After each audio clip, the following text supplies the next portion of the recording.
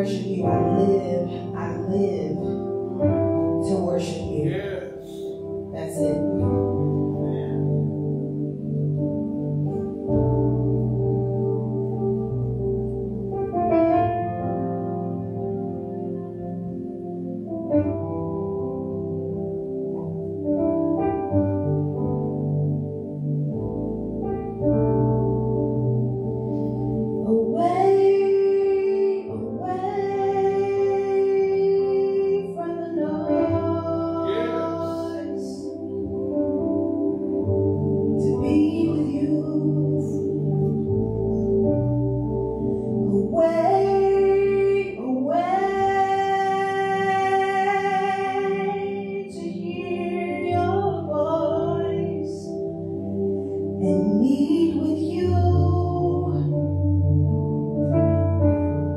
Nothing else matters.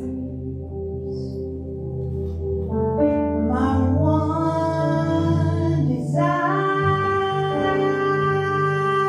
is to worship you. I live to worship you.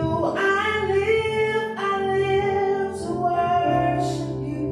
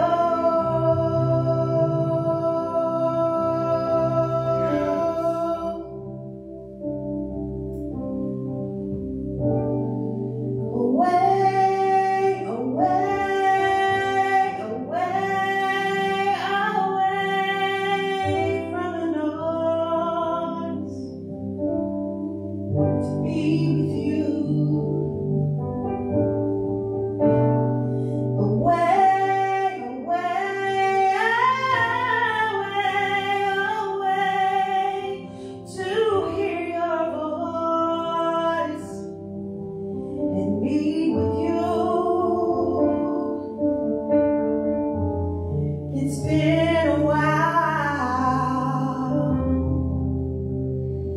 but hear my heart cry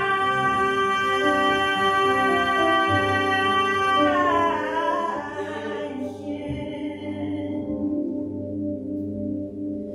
To worship you, I live. To worship you, I live.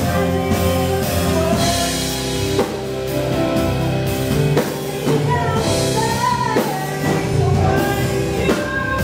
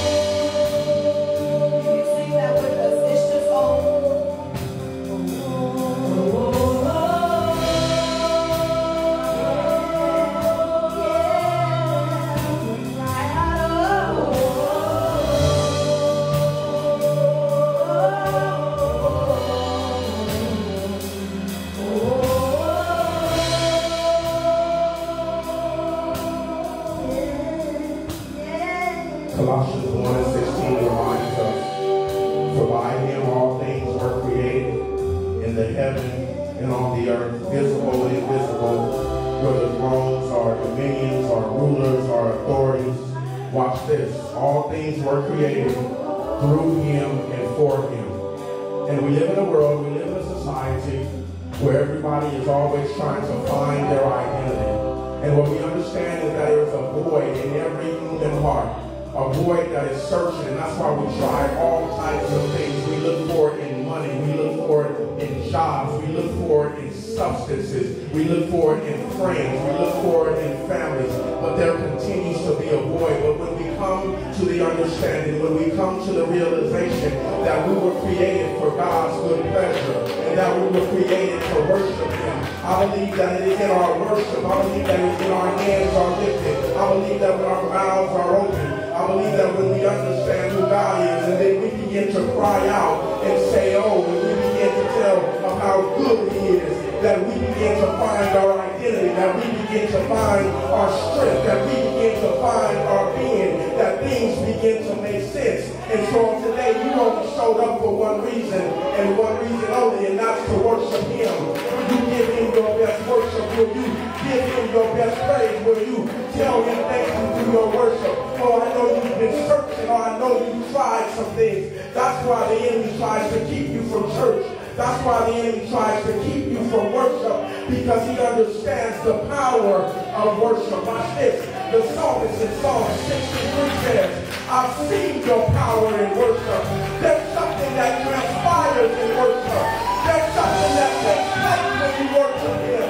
There's something that takes place when you begin to clap your hands. There's something that manifests when you begin to dance. When you lift your hands on the day, and begin to give out all the worship. And tell God, for you are there. To worship you are there. To worship you are there. To worship you are there. I live to worship you. When I look at the sky, when I look at the birds, when I see the ocean, my heart cries out. Taste and see how good God is. Have you done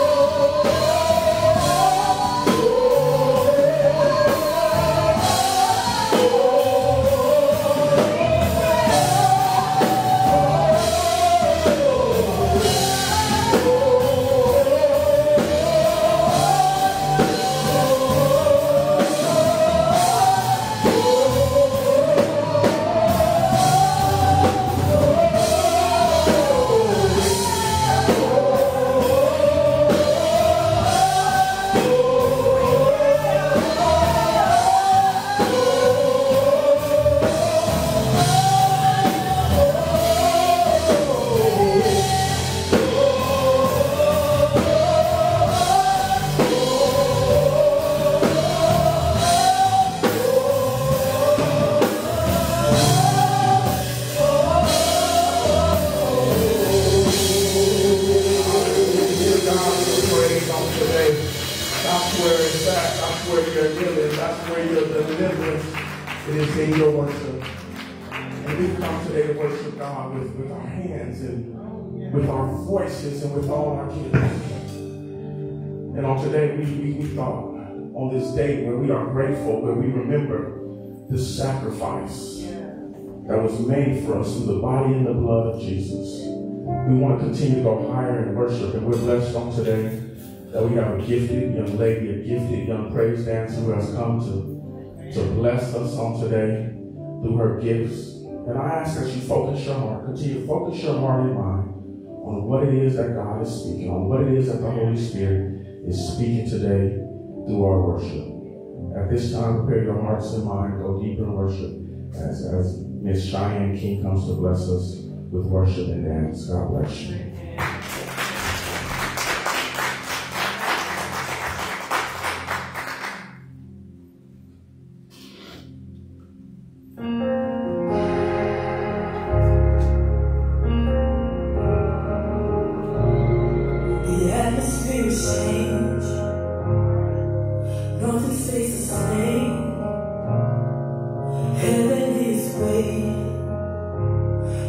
mention of the name, the Spirit is moving, burning like a flame, healing broken by the one we proclaim. Raise it up, feel the sky, chains will fall, mountains move, we lift him high. Speak the name above all other names. Speak the name the wind and waves obey. All the heavens falling down, fill the earth with the sound of the name Jesus.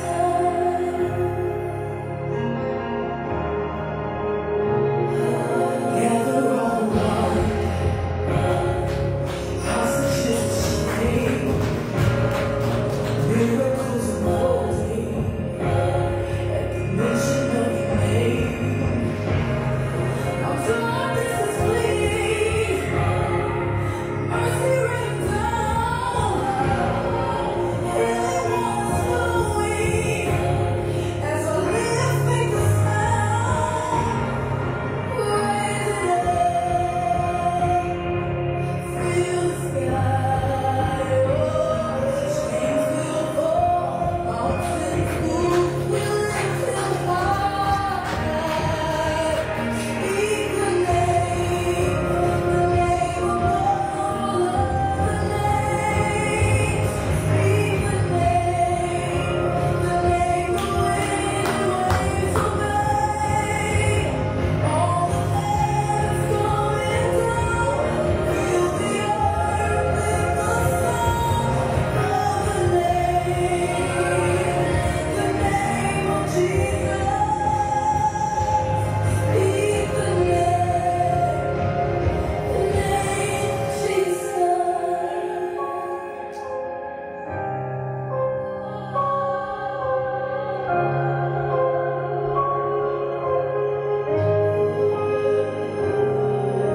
Strongholds are broken, I've been made free. I'm forgiven, fear has to leave. Strongholds are broken, I've been made free. I am forgiven, fear has to leave. Your name is healing, your name is power, your name is holy, my strong tower, a wonderful name, glorious name, powerful name of Jesus. Jesus, be the name above all other names. Be the name the wind and waves obey. All the heavens coming down, fill the earth with the sound of the name of Jesus. Oh, the name of Jesus. Speak the name Jesus.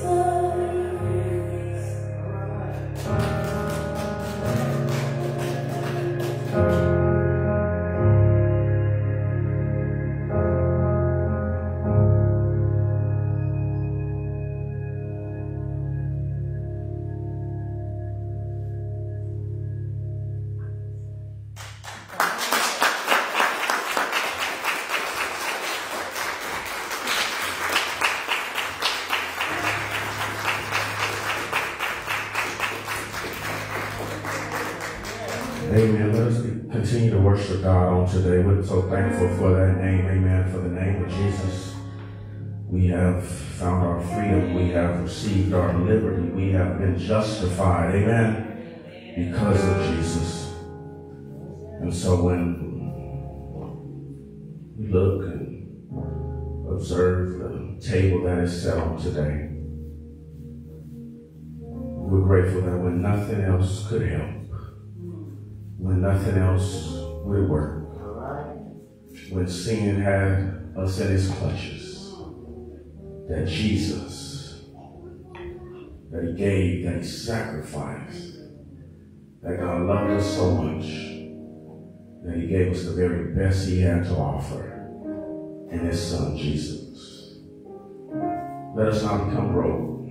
Let us not become comfortable. Let us not get ever too comfortable where we forget all that was done for us. And this is the thing, that the blood, over 2,000 years later, the blood is still working on our behalf. Father, we say thank you. Father, we glorify you for your son, Jesus. Father, we thank you that you loved us so much, Father, that you gave us, Father, your son. Father, we worship you on today for that name that is above every name. And Father, this is what we know and what we understand. We have different issues. We have different circumstances. We have different problems that plague us, Father. But Father, your word says to cast our cares upon you because you care for us. And so, Father, I pray that someone is edified, that someone is lifted, Father, that someone's life is changed through the preaching of this gospel of Jesus Christ. So no one leaves remembering Adam Stevenson, but they remember and worship the name that is above every name. And so over every circumstance, over every situation, over every hill, over every valley, we speak the name. We love you and we thank you. In the matchless name of Jesus we pray. Let everyone that agrees shout amen. Amen. Amen. Now give God some praise. Amen. Because he is worthy of the praise on today. We continue in our series. We're working through a series entitled Operating in Obedience. And 2 Sundays ago, we looked at the price of obedience. And so on today, I want to take a close look at the pitfall of disobedience. And so if you will turn with me to the Old Testament book of 1 Samuel 15. And we will look at the entire chapter. But as a point of reference, just for a launching point in terms of our aim on today, we'll look closely at verse 22.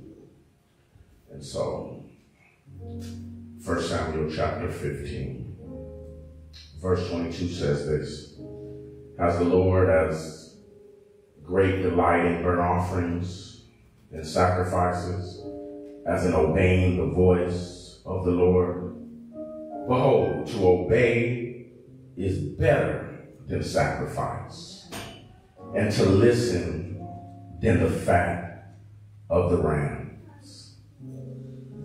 Growing up as a boy, I had a label that was attached to me. For as long as I can remember, my mother would tell me, and she would tell other people, that I was strong-willed. This label, this being strong-willed, meant that I often did what it is that I wanted to, even if I was advised or told not to do it. And what my mother labeled as strong-willed would oftentimes be characterized as hard-headed to others. Meaning that if my mother left me with someone or with my grandmother on the weekend, it wasn't too far into the weekend where there was a conversation that was had that somebody, my grandmother or some family or some friend, would remind my mother of how hard-headed I was. And they deemed me hard-headed because, again, oftentimes I was doing the very thing that they instructed me not to do. But this was not only at home. This seemed to follow me even to the schoolyard. And so this behavior, and so many times, and we remember, it would be every few months or so, you would get a progress report or you would get a report card. And the major thing that would be looked for on your report card is they would give you a grade for your work, right? And so oftentimes there would be an A or a B, and I guess when I was really doing bad, I would stay somewhere right there with the C's because it was just good enough to get by. But over in the other area, if you remember, primarily, they would always have either an E for excellent, a S for satisfactory, or a U for unsatisfactory. And so what the oddity was is while I was pretty much a good student, I can get the A's and the B's and sometimes the C's. The oddity or the weird part is that when you got over to the other area where the behavior was looked at, it was the oddest thing. I could end up with an ASS. Y'all ignore that part, even though that's what I was acting, right? And so, or I would end up with an AUU. And so then it was weird because on one end I could do the work, but when it came to my behavior in the remarks area, it would say something to the effect, does not follow directions well. The reality was I did what I wanted to do, when I wanted to do it.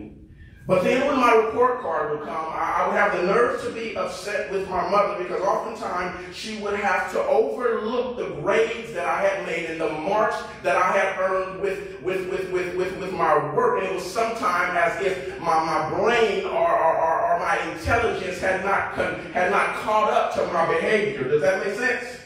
And so while they would say, oh, he's gifted, and while they would say he does a good job in his work, and while I was winning all the spelling bees at school and across the city, I had an issue with my behavior. And while my mother called it strong-willed, my grandmother might have called it hard-headed, the truth was I was a disobedient child. Thomas A. Campus that says instant obedience is the only kind of obedience there is. Delayed obedience is disobedience. Whoever strives to withdraw from obedience withdraws from grace. That is where we find ourselves. This is the tone of our text on today in 1 Samuel. What we find is that the prophet Samuel in this interaction has a stern words for King Saul. Because what we will see and what we understand is that King Saul has knowingly disobeyed the will of God. If we jump immediately to the text, and in verses 1 through 3, we find this clear command from Samuel to Saul. Follow me. Samuel comes and says, the Lord sent me to anoint you king over his people Israel. Now therefore listen to my words. Watch what the prophet tells him. He says, thus says the Lord, I have noted that the Amalekites did to you in Israel in opposing them on the way when they came out of Egypt. Verse 3. Watch what God says. He says, now go and strike the Amalekites and devote to destruction all they have. Do not spare them, but kill both man, woman, child, infant, ox, sheep, camel, and donkey. Watch this. The command is clear. What God has instructed through the prophet to Saul is this, that when you get, I remember what it is that the Amalekites did to you when you came out of Egypt. And so God had not forgotten what it is, how the Amalekites treated the Israelites when they were free from Israel, okay? And so God had this chip on his shoulder, if you will, or this judgment that was deemed for them for 400 years. And to look deeper into the story, you can look on Exodus chapter 17. But God held this grudge against the Amalekites. They had attacked the Israelites on their way up. They had attacked them when they were weak and vulnerable. And so what God remembered, what was supposed to come upon the Amalekites. And so now that Saul is commander, God says, I want you to go and attack the Amalekites. He says, watch this. And I want you to utterly destroy them. I want you to completely wipe them out. Man, woman, boy, animal, leave nothing. This is complete destruction. Watch this, that God has judged on these people. And so we get to Saul now has the command. We get to verses 4 through 6. And Saul begins to prepare, right? Saul begins to prepare and to go into what it is that God has called him to do. And the text teaches us in verses 4 through 6 that he takes 200, somewhere around 210 soldiers. And what they do is they position themselves in a ravine, or they position themselves in a valley. But when they get to the valley, they notice that there's some other people living there. And so they're there to attack the Amalekites. But while they're there, they come in contact with the Kenites. Stay with me. Now, the Kenites, opposite of the Amalekites, had shown favor to the Israelites when they were coming out of Egypt. And so God remembers this. And so when Saul sees the Kenites, he tells them, get out of here now. This is Pastor Adam talking. I'm going to give you a chance, because if you stay here, I have to slaughter you along with everybody else. Are you with me? And so the text is clear that the Kenites are now gone. Saul and his 210 men are now down in the ravine. They are preparing to go and do what it is that God has told them to do, which is to go into the land of the Amalekites and utterly destroy them. This is the command, stay with me, that God has given to Saul. But as we get deeper into the story, somewhere around verses 7 to 9, it says that Saul and his men, they go from preparation, right, and positioning themselves to this act of war. And the text teaches us is that they go all the way from one end to the other, and they begin to slaughter, and they begin to kill, and they begin to do what it is that God had commanded them to do with the Amalekites. But there's a catch in the text. If you read in verses 7 through 9, that the Amalekites had a king named Agag. And so for some particular reason, Saul thought it was a good thing to spare the life of the king. Stay with me. And so Saul decides, well, what we're going to do is we're going to spare the life of the king. All right, you got to remember the first couple of verses. God says that when you go into the land, I need you to get rid of what? Everything, to utterly destroy. Well, this begins to put disobedience into practice. Stay with me. Because now that Saul has become disobedient, watch what the people do. Watch what the text say his soldiers do. What they do is everything that's weak, everything that's feeble, everything that they cannot use, they decide to slaughter and kill it. But everything that was good, everything that was fine, the best animals and whatever money and whatever was there that they considered good, they decided, well, we'll just take this for ourselves. We'll just keep this. And so here we are. They have gone through, they have slaughtered, but they have now kept what it is that they've decided to keep. Let me remind you on today that partial obedience is still disobedience. Saul and his men, they have gone in. They have, from one side to the other, they have attacked, they have killed, and then they have taken the spoils and have taken with them what they wanted. And so they're done with that part. And in my mind, and in my spiritual mind, I can imagine that Samuel, right, the prophet, he's laying into bed, and anyone who's ever had one of these interactions with God, where he wakes you up in the midnight hour because he has something to say to you. And so I could imagine that the prophet Samuel is laying down, and God begins to speak. God, when he speaks to the prophet in verse 10 to 11, God has strong words for the prophet in regards to the disobedience of Saul. Watch what God says. Verse 10 to 11 says, I greatly regret that I have set up Saul as king. Hear me, God says, I regret that I even made him king. And God says, my regret for him is that he's decided not to follow my commands. Watch what God is saying. I gave him something to do. I point blank made sure that I sent you to him to give him instruction on what it is that I would have him to do. And God uses these candid terms. God says he's turned his back on my commands. Y'all come with me. Y'all stay with me. Here we see the heart of God here, do we not? This is a candid view of how God views disobedience. And so what we find, watch, this is what we begin to see the human emotions that are now aligned to God, right? We call this anthropomorphism. And so this is when you begin to see God operate in human characteristics, but it's so that we can understand. And so the text says that God is operating in a place where he regrets that even making Saul king, but it's deeper than that. God is grieved to his heart over Saul being disobedient. And so this is what happens. Now this has shifted because Samuel is a prophet, because Samuel has a heart for God. The scripture teaches us that even Samuel was angry and he cried to the Lord all night when he heard about what Saul had done, even the man of God, because he understood how angry. That's how intimately acquainted he is with God, that when God is speaking to him, that he can hear God's displeasure, that he can hear God's heart. And so now you have the prophet. Here we go. He's upset. He's angry. He's distraught. Watch this. He's grieving because God is grieving. What takes place is that the text teaches us in verse 12 that the prophet gets up early in the morning. Samuel gets up early in the morning and he begins to make his way to see King Saul. When he gets there to talk to King Saul, when he gets there to deal with Saul, Saul isn't in place. Let me put it this way. Saul isn't even home. Pastor Adam, where's Saul?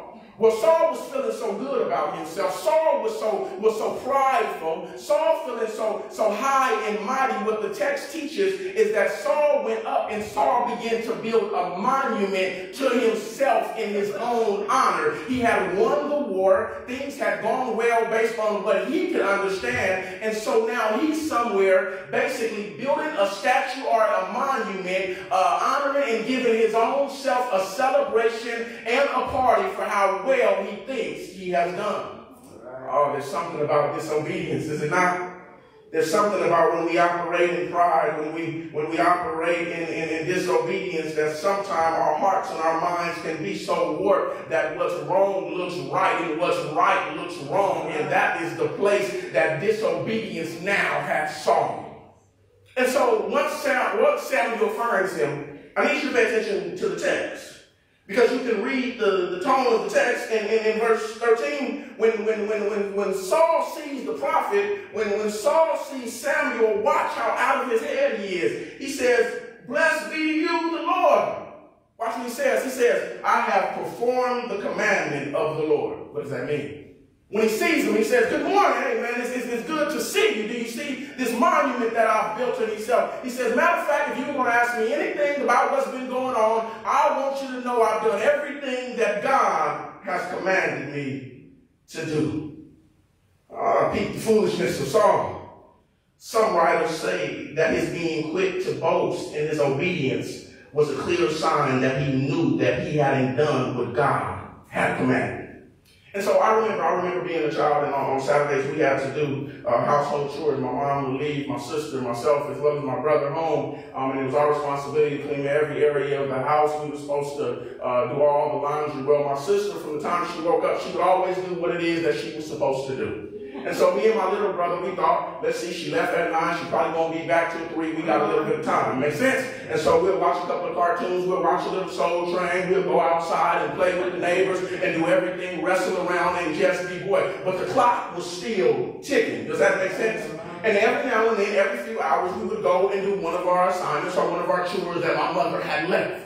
Well, all of a sudden, it'll be 3 o'clock, and she's there, and she's been out on Saturday, been witnessing or doing something at the church, and she shows up, and we would see her, and all of a sudden, we would have fear, right?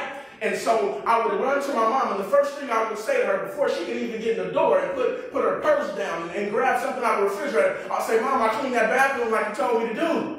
And while I'm telling her that I did the bathroom, my brother is in the room and he's trying to stuff all the stuff in the closet or the toy chest of what we didn't do while she was there. I was trying to distract her and tell her what I did right so she would not pay attention to what I did wrong. Does that make sense?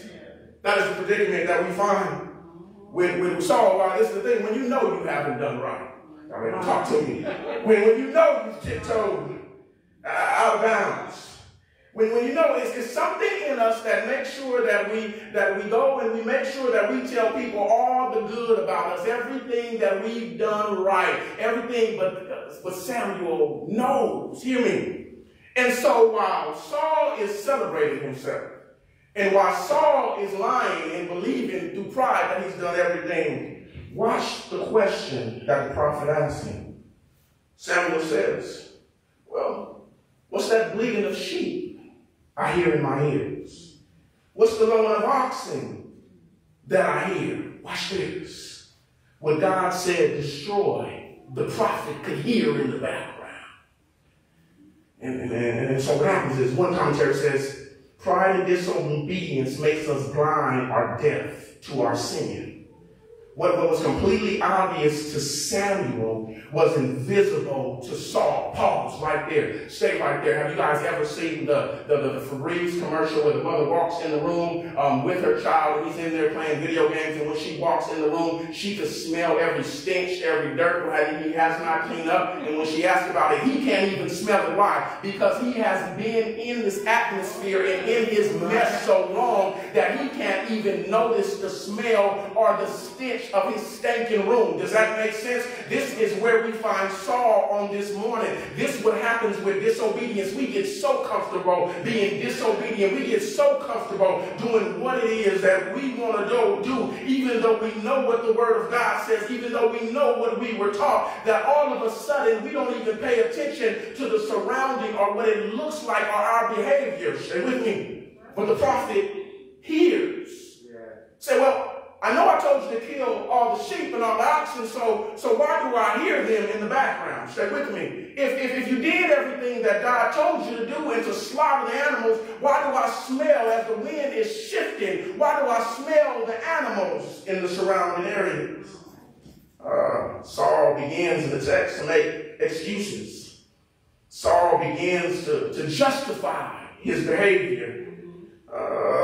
Samuel says, well, watch this, as he's talking and he's giving excuses and he's saying everything that he did do and saying how he followed the commands of God. He did like my mom would do me on Saturday morning when I was telling her how I cleaned the bathroom and telling how sparkling and clean it was. She'd say to me sometime, well, how about the room? And I get to stuttering saying, well, when I tried to get to the room, you know, that CJ started playing outside and he started aggravating me and irritating me, Mama. And I was supposed to, and all of a sudden, this is what she'll say. She'll say, shut up, I don't want to hear you.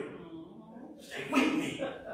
In the text, Saul is giving excuses, and the prophet says, be quiet so I can talk to you. I hear what you're saying, but God woke me up early last night, was dealing with me last night, and God told me about you, Saul. Follow me from verses 17 to 21. The prophet begins to read the charges against Saul. In verse 17, he says, though you are little in your own eyes and are not head of the tribes of Israel, the Lord anointed you king over Israel. And the Lord sent you on a mission and said, go, devote to destruction the sinners, the Amalekites, and fight against them until they are consumed. Verse 19, why then did you not obey the voice of the Lord? Why did you pounce on the spoil and do what was evil in the sight of the Lord? Watch Saul in verse 20. And Saul said to Samuel, I have obeyed the voice of the Lord. He said, I went on a mission. He said that the Lord sent me on. I didn't really want to go, but God told me to kill him. He said, I went where God told me to go. Watch what he says. He says, and I brought back Agag, the king of the Amalekites. And I have devoted the Amalekites to destruction. Watch what he says in verse 21. But the people took the spoil. The people took the sheep. The people took the oxen. The best of the things devoted to destruction, to sacrifice the Lord your God in Gilgal. When he reads the charges, right? He begins to say everything that he did right. He says, and watch the end what he says. He says, and we brought back something to sacrifice to the Lord. We brought back something to dedicate to the Lord. Watch this. One writer says, it is a frequent human error to think that God will overlook and forgive all of one's sins so as long as one is careful to attend the church and offer sacrifices of hymns of praise. And that's why we get to verse 22. And he begins to speak. And Samuel says, has the Lord as great delight in burnt offerings and sacrifices, as in obeying the voice of the Lord? Behold, to obey is better than sacrifice, and to listen than the fat of the rams. This is what he thought. He said, as long as I brought something back to sacrifice to God, as long as I brought an offering back, then God should be okay with what it is that I done. I know I didn't do exactly what you told me to do, God. Now, this is some of us. But I showed up and I got paid on this weekend. And so I decided that I'd give you $150 of my $1,500 if you can just overlook everything else that I've been doing and how I've been living. Watch. I know I haven't been doing everything right, but I go to Bible study. I come on Sunday morning. I feed the hungry. I do everything to make myself look good. And oftentimes we think that God ignores our disobedience and our behavior because we do one or two things right. Stay with me. Say it's me. I thought because I did the work that my behavior would be overlooked in school. And so I have a question for somebody on this morning. Have you and I begun to think that our sacrifices given us an excuse to operate in disobedience? Have we begin to think that the work that we do, somehow the sacrifices that we make to God gives us the right to do what it is that we want to do when we want to do it? I've learned, and I'm looking at my own life, so I'm not talking about anybody. But this is the issue. As I explained my behavior in school as a child, I felt that my high marks in one area should excuse my disobedience in the other. Some of us like to pull out the scale, if you will, and we like to drop on each side all the things that we do good and that we do for God. And we get to drop on one side of the scale how long we've been in the church, because you know we're good for telling people how long we've been here. And we like to say how long we've been in this ministry. And at the end of the year, we like to pull out that piece of paper that we take to our tax person and show how much money that we've put in the church. And then on the other side, you say, but I know I messed up here, God. And what we often try to do is to balance out. Does that make sense? And to make and justify our wrong and to justify our disobedience with some of the sacrifices or some of the things that we do for God. Stay with me. But the goal is that you and I are so grateful for the grace of God that we pattern our lives in a manner that glorifies God. I'm going to say it again. The goal then is that you and I then are so grateful for the grace of God, the unmerited favor, the fact that God didn't wipe us out when he could have, and that when he should have, the fact that God gave his son for us and blessed us, and we're alive today because of the love and because of the grace and the mercy of God, that we are so overwhelmed with the goodness of God that we pattern our lives in a way that glorifies God. Let me share with you then how you and I can be different than Saul. How we can avoid the pitfalls of disobedience and operate in obedience. The first thing that if we want to operate in obedience, to avoid the pitfalls, right? To avoid how it is that Saul was living, the first thing that we must do is, number one, we must remain little in our own eyes. Remain little in our own eyes. Watch this. In 1 Samuel 9:21. Saul answered, but am I not a Benjamite from the smallest tribe of Israel? And it is not the smallest of the clan and the least of all the clans of Benjamin? Why do you say such a thing to me? And in this text, in 1 Samuel 9:21, this is a picture of the heart of Saul. This is when God first called him as king. Watch how small he was in his own eyes. He began to tell the prophet where he was from and his small clan and how small. He didn't even think that God should choose him. He was small in his own eyes. He didn't even think that he deserved for God to bless him with such an honor of being king. If you read the text, it says that when the prophet was looking for him, he was kind of hiding out because that's how shy he was. That's how he felt about himself. Early in his life, what we find is that Saul was small in his own eyes. But if we fast forward to our text on today, What do we find him in verse 12? We found him. How quickly he went from someone who was shy, who didn't think that he deserved the goodness and the grace of God, and for God to even call him, that we find him in verse 12 of our text, where he was building a monument and a statue of himself. He had a couple of good days. He had some people who said his name, started singing songs about him. He was a warrior. The Bible tells us that he was tall and that he was handsome, and he had this flowing hair. And all of a sudden, between chapters 9 and 15, we find Saul is filling himself. He went from being small in his own eyes to big in his own eyes, and telling everybody how good he was, that he would build a monument to himself. He goes from viewing himself in low estate to clearly taking credit for the victory in what has been accomplished. Stay with me. This is all while knowing he has operated in disobedience. Here in church, disobedience is a sign of spiritual weakness. And when we begin to break down spiritually, I believe it warps our heart and our minds. We begin to get puffed up. Ain't nobody gonna talk to me. We do what we believe is right in our own eyes. And then we take God's commands, watch this, as suggestions or optional. This is what we do. We read one scripture and just read one line and read one verse, and we don't read all of it, and we decide that we're going to take this one verse or this one piece that we like, and we're going to apply it to our lives, and this is how I'm going to structure my life, instead of looking at the whole command and what it is that we know God has instructed us to do. But if you and I are going to operate in obedience, here's the key. We must keep a high view of God and a low and humble view of ourselves. Pride is a sin, church. And Proverbs 16 and 18 reminds us that pride goeth before destruction, and a haughty spirit before a fall. That was the first mistake that Saul made. He was no longer little in his own eyes. He no longer had a high view in what it is that God had to say. And so if you and I want to operate in obedience, the first thing is that we must remain little in our own eyes. But secondly, watch this. We must keep our reverence for God above our fear of people. Say it again. We must keep our reverence for God above our fear of people. Now what we see is that Saul, when Samuel comes to him, he immediately begins to blame the people in verse 15. Stay with me.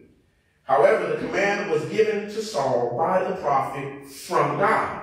Saul is the commander and the one whom God has instructed. Saul is the one who was told what it is that God desired from him. Then in verse 24, he says, I have sinned and transgressed because I fear the people. Again, watch this. He says his disobedience was motivated by who? By the people. Let me ask you, how much are you and I allowing the voice of others to cause us to walk in disobedience? All right. And for the sake of clarity on this morning, others can be family as well. Others can be your spouse. Others can be your boyfriend or girlfriend. Others can even be your children. Others can be your mama and your daddy. Does that make sense? Because what we understand is that God can speak something to us. We can be on our face. We can know exactly what it is that God has commanded you and I to do, how he wants us to live, what he wants us to do and or abstain from, or what it is and how he's told us to structure and to formulate our lives so that we would be blessed. But oftentimes we let others, and we let people, and we let the kids, and we let the spouse, and even as leaders and pastors in the church, we let the people dictate what it is that we do. And so oftentimes in us trying to appease or please other people, we ignore the voice of God. Does that make sense? And so that's what Saul is saying. He's saying, well, I know I sinned and I know I messed up, but it's because of what they said. I was so worried about how they were going to feel, God, that I didn't listen to you. Stay with me. This reminds me of Proverbs. Proverbs is basically dictates that as you and I walk through this life, we got folly in one window, we got foolishness in one window, we got wisdom in the other, and both of us are speaking to us and telling us how we ought to live, and telling us where we ought to go, and telling us how we ought to structure our life. But the question is, which voice will we heed? Will we do what it is that God has commanded us to do? Will we follow the path of wisdom? Or will we go down the foolish route knowing good and well that it's not what God told us to do? And like Saul, when we find ourselves in the pit, when we find ourselves in a mess, we want to blame mama, daddy, grandma, the kids, and everybody else. But the reality is that I'm the one that God spoke to. I'm the one that God told. I knew very well and clear what it is that God has commanded me to do. And so when I decide to go left, I cannot put the blame on anybody else but who? But myself. But we understand this. Watch this. When we revere God more than we fear people. It's hard in this world, ain't it? It's hard on the job sometimes when you revere what it is that God says over what it is that the world is doing. I'm almost done. But not only must we remain small in our own eyes, not only must we revere God above people, but watch this, our worship must remain authentic. What do you mean, Pastor Adam? Well, in verse 15, when he gets caught, he says, I took it so we can make a sacrifice. Watch what he tells Samuel. He says, to your God.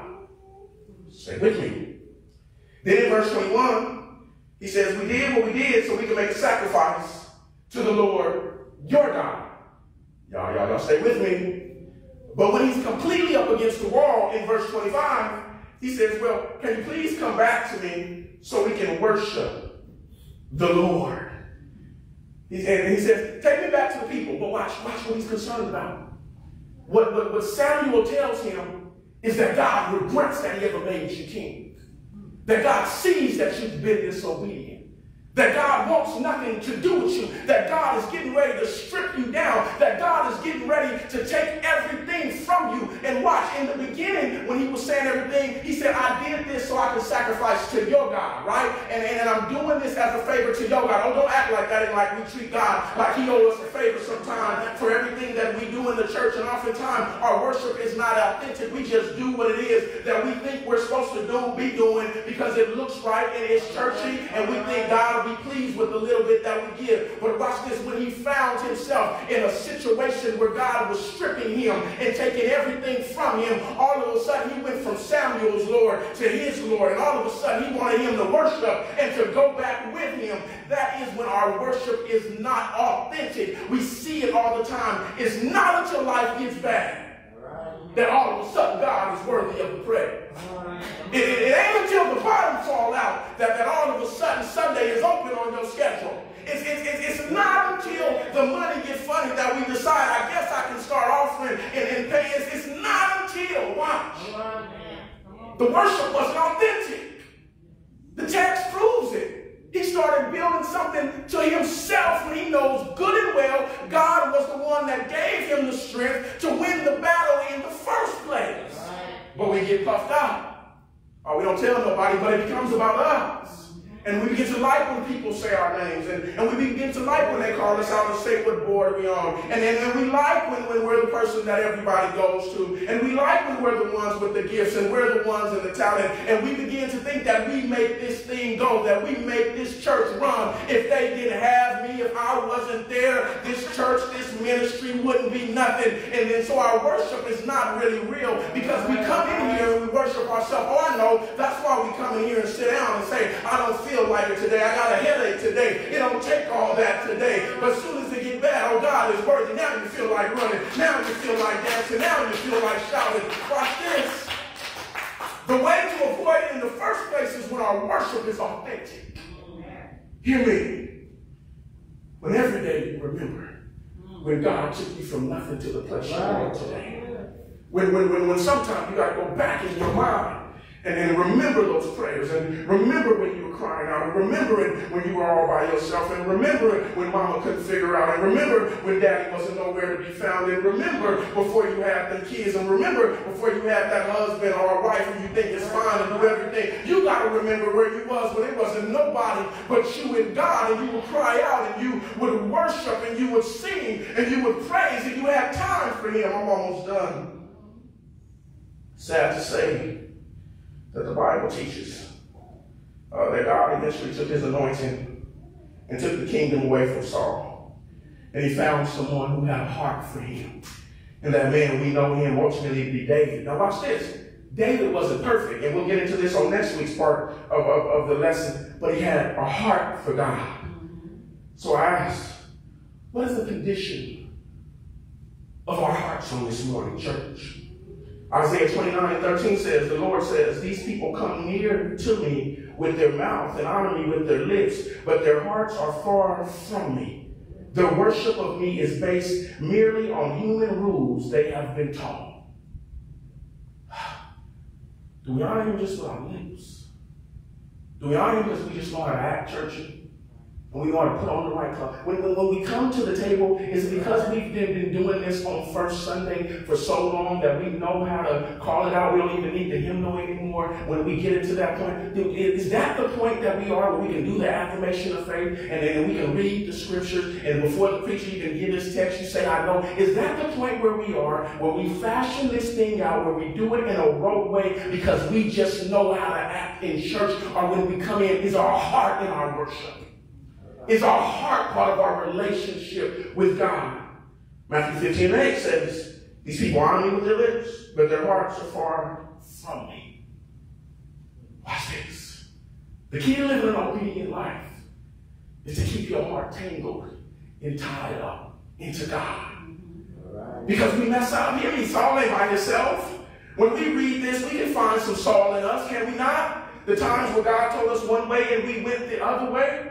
But the thing that we need to get to is that when your heart is conditioned, when you love God with everything that you have, when you realize what it is that God has done for you, when your life's only goal is to please God in every way, even when you mess up, we don't do as Saul do and make excuses. We begin to cry out. I don't need to apologize to you and to anybody else. I don't need to sit on the altar and explain what I've done wrong. It's when I understand that I have not pleased God, when I have sinned against God, when God is not pleased with me, that our heart begins to ache, that we have to come in and we can't even contain the tears because nobody knows what I did last night. Nobody knows what I said last night. No one may know that I operated. I can come in here and act churchy, but I know in just the weight of understanding that I have grieved God with my disobedience and living my life in such a way that God might not be pleased with me is when we know that our heart is in it and our heart lines up and everything that comes out of our mouth is because it flows from our heart. No, it's not churchy. When I say God is good and God is good all the time, that's coming from my heart because I've seen him work. When I say that God is a provider and I know that he's Jehovah Jireh, that ain't because I know any other languages. That's because I know that God has provided for me. When I say that God is a healer, because I've seen him heal and I've seen him touch the lives of people. I've seen what he can do. When I say that God is shalom, that's because I've seen him bring peace over my life that flows from my heart, and that's how my mouth opens, and that's how it should be. The choir sings sometimes. He said, I love you, Jesus. I worship and adore you. Just want to tell you that I love you more than anything. Even when we mess up, here, because we're going to mess up, when we falter, it should be, God, I love you more than my mess. I love you more than my sin. I love you more than my struggles. I love you more than my hiccups. I love you more than my inclinations. I love you more than the stuff that pops in my mind sometimes. God, I love you more than anything. Hear me, and we begin to cry out. So God, I worship and adore you. Father, thank you for loving me. Father, thank you for your kindness. Father, thank you that your mercies are brand new every morning. Father, thank you for your compassion that you did not consume me. Father, thank you for the blood of Jesus that's still working in my life. Father, thank you for redeeming me. Father, thank you for justifying me. Father, thank you for saving me. Father, thank you that while I'm trying to get this thing right, that grace and mercy and in goodness is following me every day of my life, Father. That's where our heart should be, God. I'm trying to get this thing right, God. I'm trying to get this thing together, God. I want to do everything that you've commanded me to do. Father, send your Holy Spirit to give me the strength to walk, Father, and to talk and to be the person that you have commanded me. That should be our heart song. But we got to remain little in our own eyes. We got to revere God more than we fear Him. And lastly, our worship has to be authentic. And even in the midst of our mess, we find our way to the Savior. And it ain't so, hear me, I'm done. Because this is the problem. Some approach God so the mess gets right. You just want the mess to go away. When it gets to the point that you come to Him, because you want Him to get you right.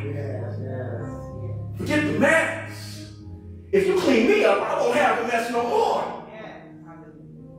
So we're like, David, creating me a clean heart. Renewing me the right spirit. Purge me with hyssop, that I may be whiter than snow. The word of God for the people of God. To God be the glory.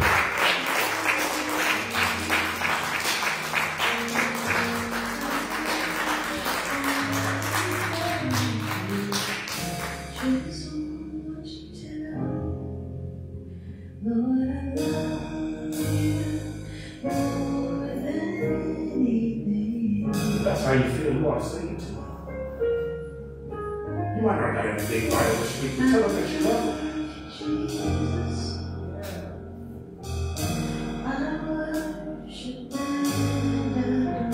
Something happens in the midst of worship.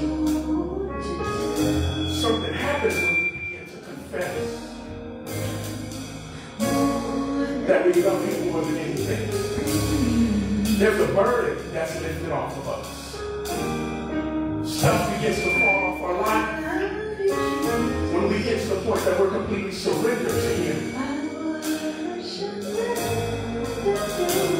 We want to give somebody the opportunity on today to give their life to Christ.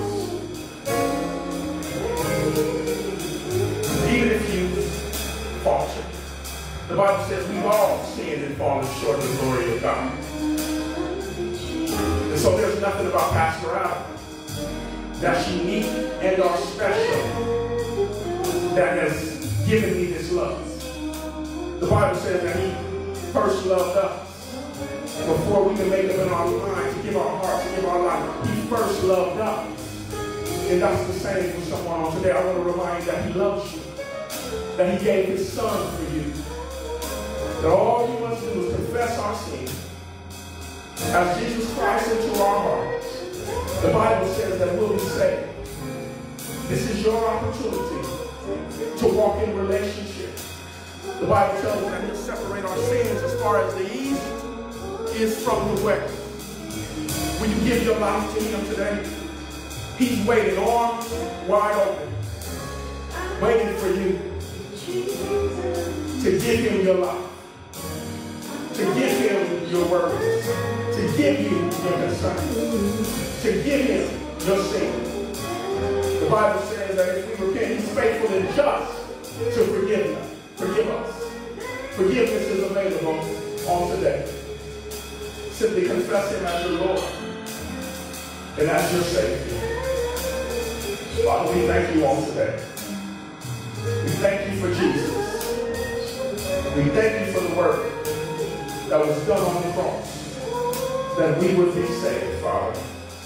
We ask, Father, that you'll continue to sanctify us, Father, that you'll continue to prune our life, that you'll continue to take every root of sin, Father, out of our life, that we will walk in obedience, and that our life will be pleasing unto you.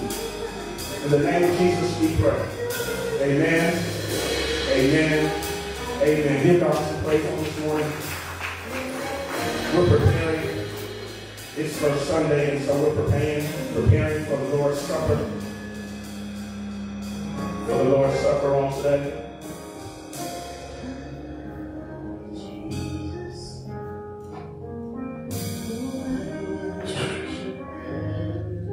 So I believe that the sacraments have been passed out for those who are at home. that you have them, or you have some form of the elements. Today we remember what it is that was done for us in the sacrifice.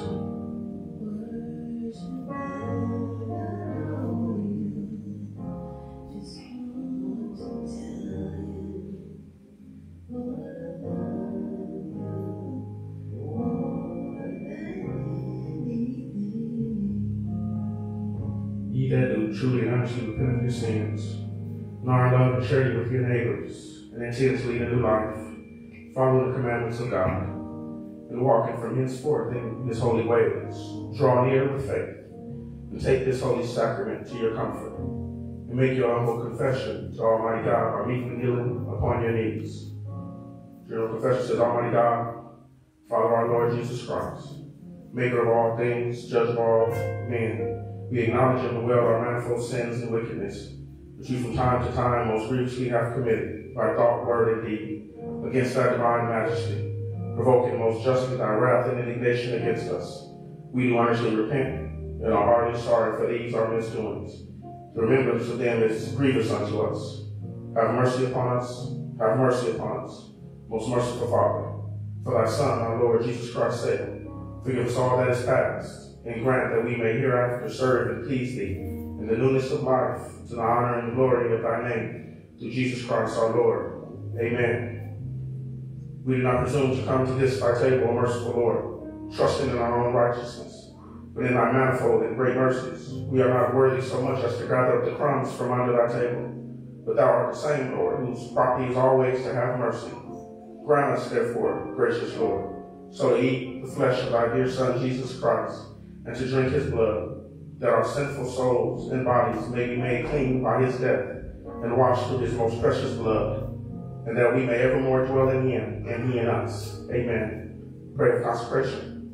Almighty God, our Heavenly Father, who of thy tender mercy didst give thy only Son, Jesus Christ, to suffer death upon the cross for our redemption, who made thereby his oblation of himself once offered, a full, perfect, and sufficient sacrifice, oblation and satisfaction of the sins of the whole world, and did institute, and in his holy gospel commanded us to continue perpetual memory of that his precious death until his coming again. Hear us, O merciful Father, that we may humbly beseech thee, and grant that we may receive in these thy creatures of bread and wine, according to thy Son, our Savior, Jesus Christ, holy institution, in remembrance of his death and passion, may be partakers of his most blessed body and blood, who in the same night that he was betrayed, took bread, and when he had given thanks, he brake it, and gave it to his disciples, saying, take, eat, this is my body which is given for you. Do this in remembrance of me. Likewise, after supper, he took the cup, and when he had given thanks, he gave it to them, saying, drink ye all of this, for this is my blood of the New Testament, which is shed for you and for many, for the remission of sins. Do this as oft as you should drink it, in the remembrance of me. Amen. The Lord's Prayer. Our Father, which art in heaven,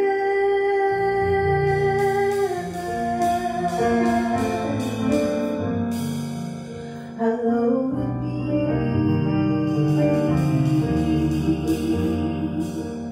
thy name.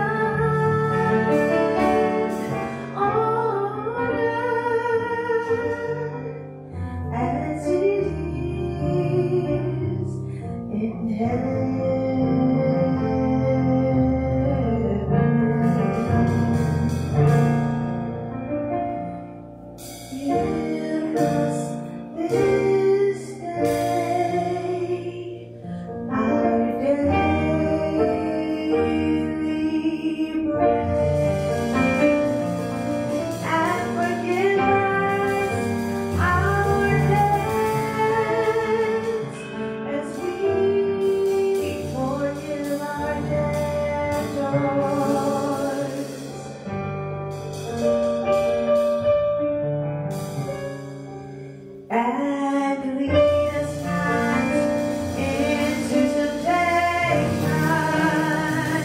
but deliver us from evil.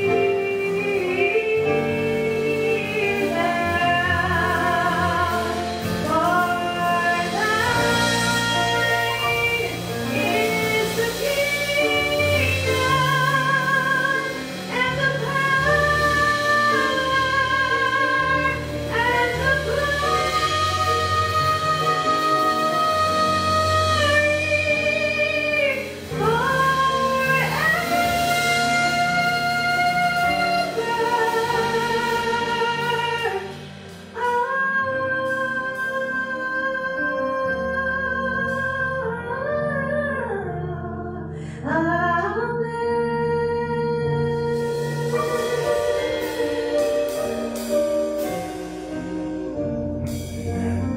As you make your humble confession, as you prepare to take the elements, remember the blood, the redeeming blood, the work that was done for you, that Jesus gave his body and his blood just for you. And with that in heart and in mind on this morning, let us celebrate as we take this communion. First, take the bread, which represents the body of our Lord Jesus Christ, which was given for thee, preserved by soul and body into everlasting life. Take it even now in remembrance that Christ died for thee, and feed on him in thy heart by faith with thanksgiving. Let us now take the cup. Remind us of the blood of our Lord and Savior Jesus Christ, which was shed just for us, to preserve our soul and body to everlasting life. Drink now in remembrance that Christ's blood was shed for thee, and be thankful. Amen. We thank God for you. It is our hope, it is our desire, our prayer that you were blessed on today, that you were strengthened on today, that you were encouraged. We want you to remember, if there's anything that we can do for you, our doors are always open. Please reach out to us, whether you call or through our website or through our social media. We thank you for everything that you do to support our ministry. You can continue to support our ministry. You can use Giveify and simply download and Giveify and find it more in Chapel. And you're able to continue to give your tithes and offerings to help us to continue to do the work that God has called us to do in ministry. Or also through our Cash App, simply draw from your tithes or offerings here to the church. We thank God for you. Until we meet again, be strong and courageous. God bless you.